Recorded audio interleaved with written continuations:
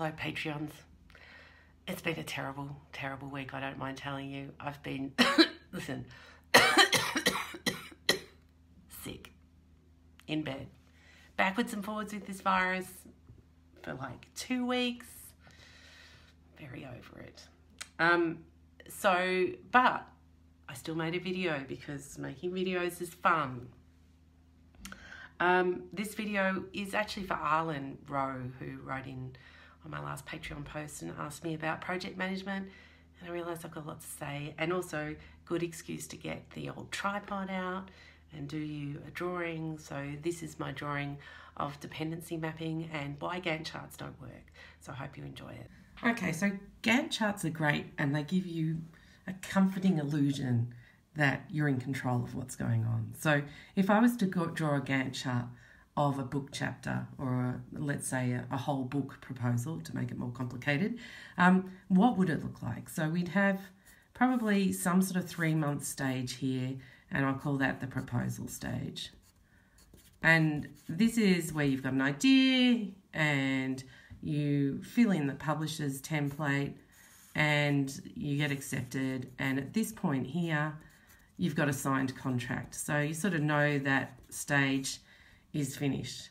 Then you've got this stage where you are writing, inverted commas, because writing, as we know, is a back and forth process of sort of making things. So you could call this the making stage, but let's stick with writing. We know this is finished when we deliver a manuscript. Okay, so this is your sort of milestone marker here. And then this phase, which goes on always longer than everyone wants it to, which is the editing and finishing stage. And so in here, you're sort of working with a copy editor, you're chasing up, copyright things. There's a lot going on in this editing and finishing phase. How do you know this is finished? You get an email from your publisher and they give you a due date for your book. Only really know this is finished but when the book is actually legit a thing. What do I mean by that? Like, you can buy it. So then you know the whole process of writing a book is finished. And the thing with the Gantt chart is you can say, okay, this maybe takes you 3 months, maybe this takes you 6 months, maybe you allow 3 months for this, and you're like, job done. I can get this thing done in a year, no problem. But actually, what ends up happening is these points that you're wanting to hit, these milestones just never seem to happen at the right time. Like, you're always sort of pushing here and pushing here and pushing here, and everyone's frustrated. And the frustration comes, look, this is inevitable. This stuff just happens. But the frustration often happens when people aren't communicating through the process. And this goes for a thesis, this goes for a book, this goes for any kind of project. You need to know back here that actually you're not going to land here, you're going to land here. And you need to communicate back here that actually we need another month to finish this stage. And the problem is that people don't often realise that they're running behind until here, and then they ask for a month and everyone's pissed off. And then it puts out this end schedule here, which is usually a pretty hard schedule. It's usually a factory kind of schedule when it comes to a book. And so if this isn't going to be met, you need to know back here and you need to extend it out here. And this is all part of professional communication with the publisher. So why does this happen and how can we identify it earlier is one of the secret magic arts of project management. So what I like to do to think about this is to make myself a dependency map. So a dependency map is basically 2 things. It's a through line from idea through to book. Okay, we're starting here, we're going to end up here. And we've got some waypoints like we do in our Gantt chart. So we're going to have a point where we sign a contract.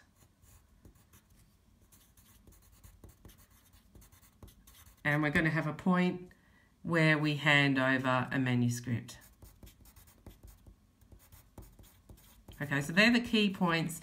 And these are the 2 points to track about whether you're going to happen on time. So what are the dependencies in this contract? By that I mean, what has to happen from you, but more importantly, what has to come from other people. You can often control yourself. You know, you might just work later, put in a few weekends. You can manage the stuff to do with you, but often you can't make people work harder, work weekends, and help you finish your stuff. So it's helpful to identify who these other parties are. So if we're talking about a contract here, you're going to have some discussion with the publisher. And that might be back and forth discussion with the publisher. And then you're going to have some sort of contract negotiation. And that might not be the publisher who is involved with that. Usually at some point there's also an editor that's involved in that negotiation. In the meantime, down here, you are having to do market research, you know, to find out who and where the book should be sold, that kind of thing. And you also have to be doing some drafting of your ideas. Okay, so the publisher needs to be getting back to you regularly, and so does the contract, the editor who's doing the contract.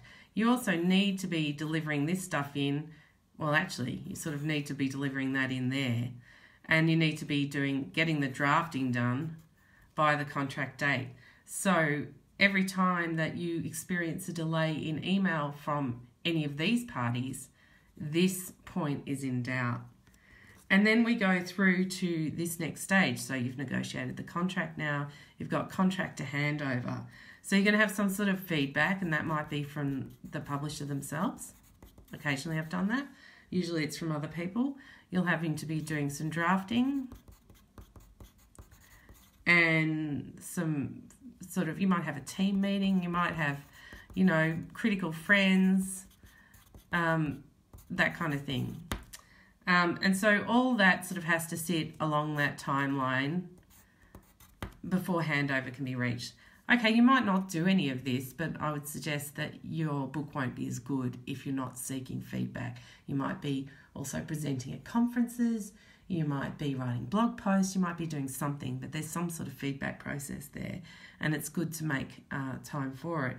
Now, in this last bit between handover and the actual book being published, quite a lot goes on. So you're going to get feedback from your publisher, you know, and they're the person who's sort of got oversight, but they're not in the details. You'll have feedback from your editor. They're the person managing all the details. And then you'll probably have a copywriter here too. And they're the person who's actually actioning everything on the manuscript. You'll work closely with this person, slightly less closely with this person. You'll probably have chatty chats with this person who's overseeing the whole process. So if your copywriter's getting you stuff, you know, in here pretty early, you can respond. You've got to respond, and that process can go back and forth. So here the key dependency is your copywriter, really. And they're usually on track, because honestly these days they're paid by the hour, and they're really wanting you to just get this book out the door. So actually I've never had any trouble with professional copywriters in terms of being a key dependency. The problem here is usually me. You know, I've got to respond to this copywriting feedback, and I usually find this part, the detailed part, just hard to focus down on. And then I've got other things that I'm having to chase up here, like copyright permissions, and all sorts of other you know, stuff that, you know, referencing that I hate doing this stuff. I just hate it. It's just boring and detailed, and it's not me. But anyway, nose to the grindstone and all that. So when we look at our dependency map, we can see how much is getting left out in the Gantt chart. Now, that little exercise alone is going to just help you identify the key problems and the key pain points. But you can, if you like, take it to the whole next level, if you want to, and map the two together. Now, I've got my own system here, which is a combination of a calendar and my dependency map. So what this looks like is it helps me sort of start to identify who the key players in this process of bringing this thing into being will be, and how I'm going to manage this through line. So I've still got my through line here. and I start here at idea and I end here at book. And in here, I need to get a publisher response. You know, so I need to sort of close out that dependency by at least a week before I want to hit this date. I know I need a week here in order to actually finish writing. So down here, what I'm doing here myself is market research. Okay, and I'm also just doing drafting. Okay, so I need to finish my drafting by here, but actually I need to finish my drafting here because I've got to build in this response time for the publisher. And that means that I need to do my market research and all my other preliminary work back here. So I'll know straight away, I'll know by here, if I haven't met this to get to this, you know, to give them time to respond, I'll know here already that I'm late and that I'm not going to meet a contract date at the end of October as I would like to. So then all the timeline needs to be pushed out.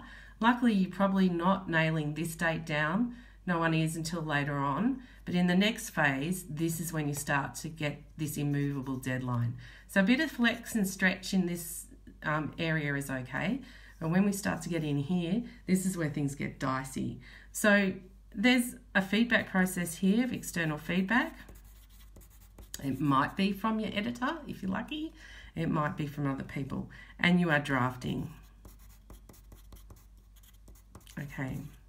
So when you get to this handover, you've got to build in sufficient time to know how well that drafting process is going.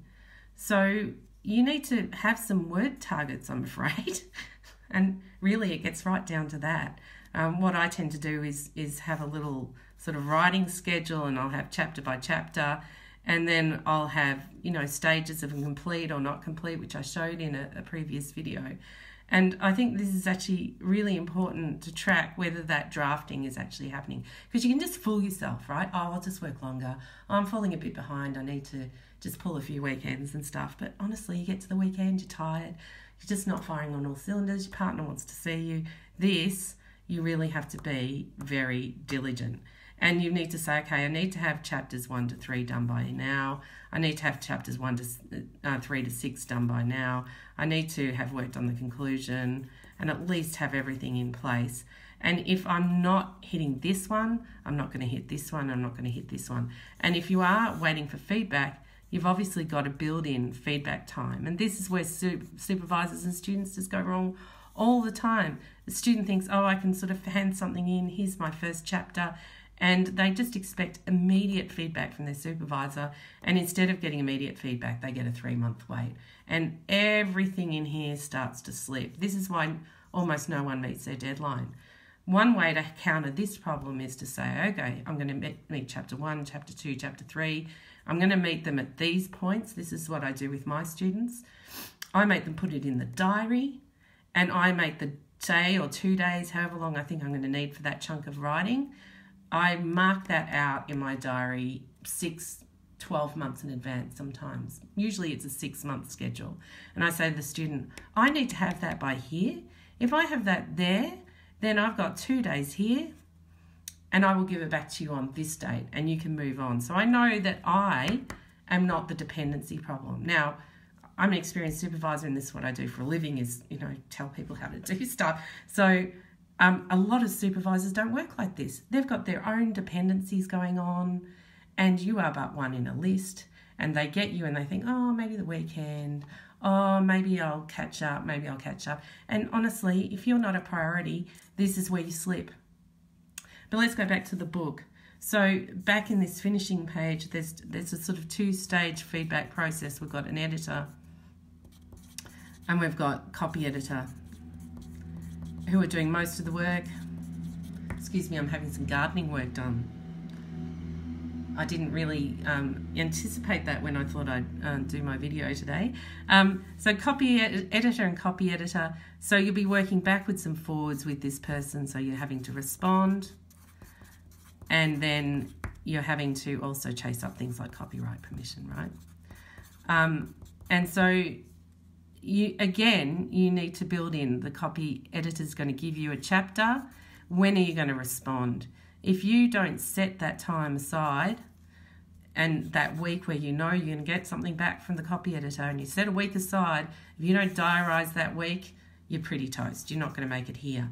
And at this stage, this is where publishers get pissed off, because they've booked the factory. Okay, so usually they book the factory here. So they assess the state of your manuscript and they realise how much copy editing, and they expect you to be highly responsive here so that you deliver here. And this phase, this is exactly where so many dependencies figure into whether you're going to meet this deadline or not.